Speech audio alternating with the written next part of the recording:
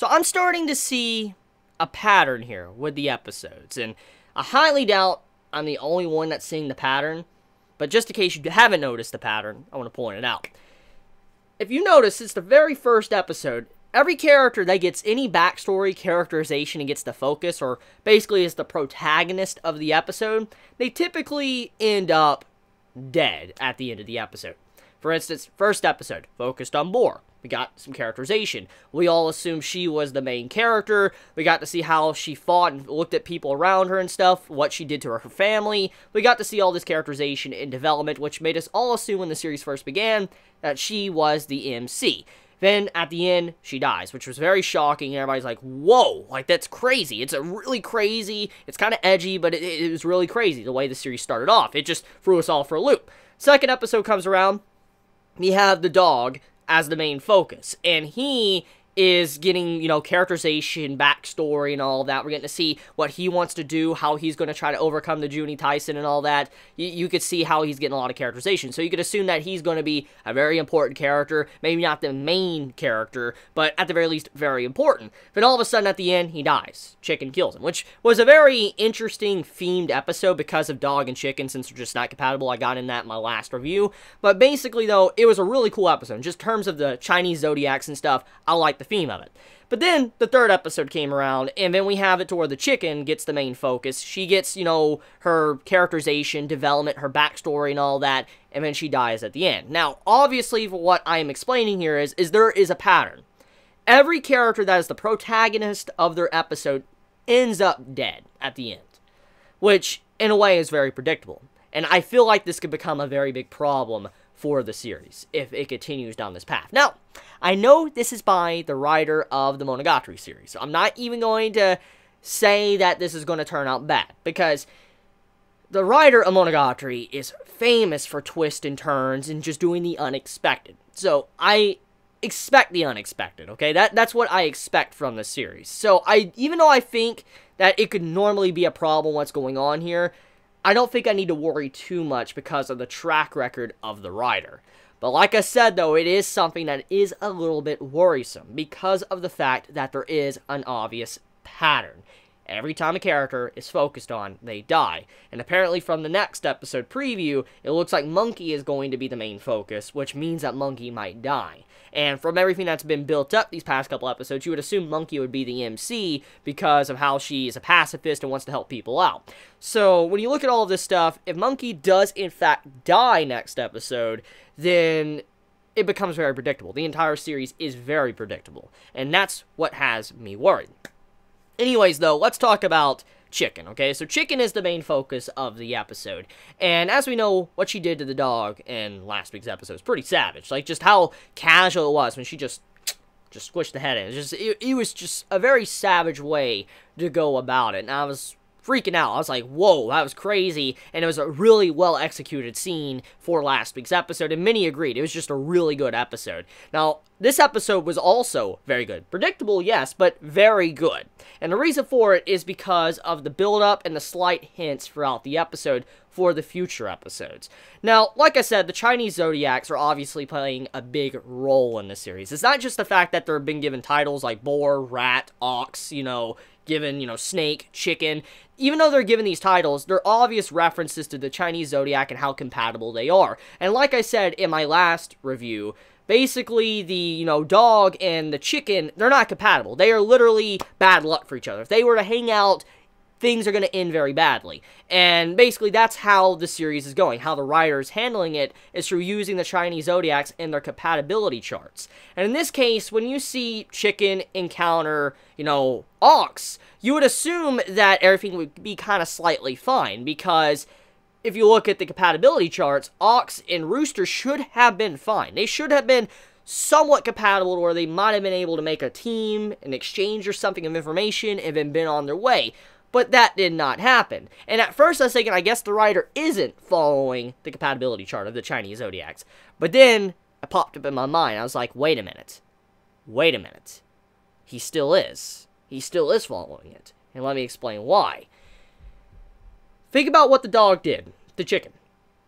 the dog gave her one-man army. It enhanced her body, and she had increased physical strength, but also mental strength as well. And it made her body and everything just move at a faster and hyper rate. And because of this, it made it to where even her emotions she tried to hold back would start to leak out. Now, there's other things you could assume could be going on too, which I'll get into, but you could assume that what the dog did to her, in fact, in turn, messed her up in the end results of this episode. What I'm getting at is it goes back to the compatibility chart. Since she kind of relied on the dog somewhat, and then she got that, like, little power boost, that actually ended up messing her up in the end. Even if it wasn't thanks to that, why she acted that way towards Ox, the big thing is that she made a mistake with Monkey and let her emotions get to her, which in turn caused it where she made the wrong move against Ox and then got killed. So, if you look at the results, it was actually the dog that managed to get her destroyed, why she died in the first place. So the compatibility chart is definitely there. Bad luck comes to these two when they hang out, and there you go. Now, here's another thing to look at this, okay? When Chicken went to encounter, you know, Monkey and Rat, we know that Rooster and Rat, they don't work together at all. However, Monkey, if you look at the chart, basically Monkey and Chicken, they're not, like, best friends, like, and all that, but they can have a mutual understanding. That's basically the two relationships between these Zodiacs. They can have kind of like a mutual understanding. And in this case, when she went down there and started to talk with Monkey, it's to be expected. There was some form of mutual understanding. There was no violence. It was a very just passive conversation. And when you look at the exchange overall, the reason why she even came to that conclusion to where she actually just walked out and, didn't, take advantage and try to betray Monkey and Rat was because her emotions were heightened thanks to the dog. So, in turn, the dog messed her up in that moment, but then after that as well, when she started to have these movements to where she wanted to protect the monkey, which in turn messed her up. So, like I said, there's a cycle here. So, it was not, in fact, Ox that got rid of her, it was the dog. Now, let's go into the other things to discuss, which is the monkey in general. It's already been established that each individual characters, they have their own abilities. Abilities that they're hiding, and they have their own specialty and all that they do some crazy stuff. In this case, you have it to where the chicken, she's able to, look through the bird's eyes and then call upon them and speak to them and stuff and make them, attack people. Which is a very powerful ability if you want to be a spy.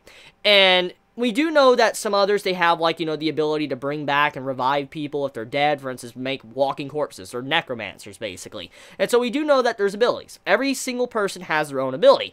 And if we look at the monkey's character overall is a very passive person. She does not want to harm individuals. She doesn't want to stain her hands with blood. She wants to end war and have peaceful negotiations between both sides. From what was established in the last episode, apparently the monkey was always going to different battlefields and trying to make peace between everyone. That's what she wanted to do. She wanted peace, and she was able to make sure nobody ever died. She made sure there's like a peaceful agreement. And so in this case, we do know that she has the power to persuade people. She has the power of negotiations. That's the type of person that the monkey is.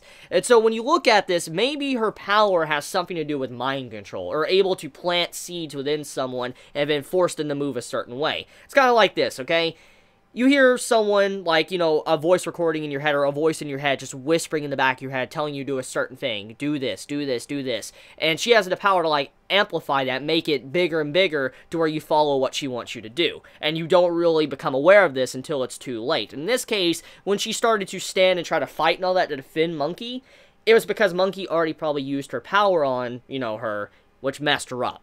So, even then, it's still the dog's fault why this all happened, but the power of persuasion, that could be what Monkey has, and what her ability could be linked to, which could explain why Rat acts like he does, why Rat is someone that is very passive and working with monkeys, because she also has the power of persuasion.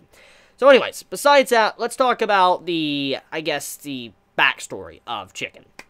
So Chicken is a very bizarre sociopath. I mean, straight up messed up in the head. The Chicken didn't really know who friend or foe was. Would, basically end anyone, betray anyone, and had no alliance or allegiance with anyone. And she forgot what it meant to have friends or enemies. She just betrayed people. And it's kind of sad when you see her backstory about how far she went. She was also a victim of emotional and mental abuse and physical abuse by her parents, and we can see eventually she snapped, which caused this entire chain of events to where she joined the Zodiacs, or became a Zodiac, but also joined the Juuni Taisen, is thanks to her upbringing with her parents. Her parents completely messed up her mind.